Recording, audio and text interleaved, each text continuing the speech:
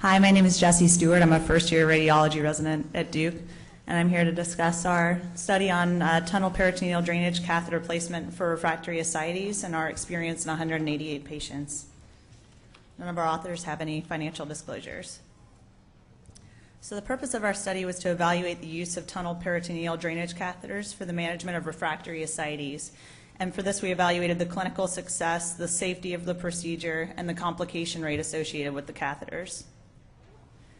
So refractory ascites often occurs secondary to metastatic malignancy, and this can occur secondary to peritoneal infiltration by tumor, liver metastases that can result in portal venous compression, and also lymphatic obstruction. The life expectancy of patients with refractory ascites secondary to metastatic malignancy is about 1 to 4 months. Other causes of refractory ascites include heart failure and also advanced liver disease. The symptoms of ascites can be very uncomfortable for patients, and it includes painful abdominal distension, shortness of breath, and GI symptoms including nausea and vomiting. And the current management of refractory ascites is centered around repeated large volume paracentesis, which is very inconvenient for patients, especially during what is often the last weeks of their life when they have to go make repeated visits to their healthcare providers to get procedures, and also it exposes them to increased risk from repeated procedures and the discomfort associated with that. It can also be treated with diuretics, with intraperitoneal chemotherapy for patients with malignant ascites, and also with TIPS for patients with liver failure.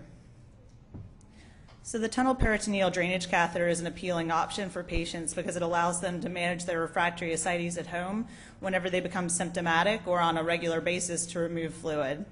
We placed it in the IR suite under ultrasound and fluoroscopic guidance, and this is an image showing one of the catheter drainage systems that we use. So our study is a retrospective study for which we compiled 188 consecutive patients with refractory ascites between January of 2006 and August of 2012. 83 of the patients were male, 105 were female, and the average age was 59 years. For this, we reviewed the electronic medical records, for the patient history, for procedural records, and for clinical follow-up documents.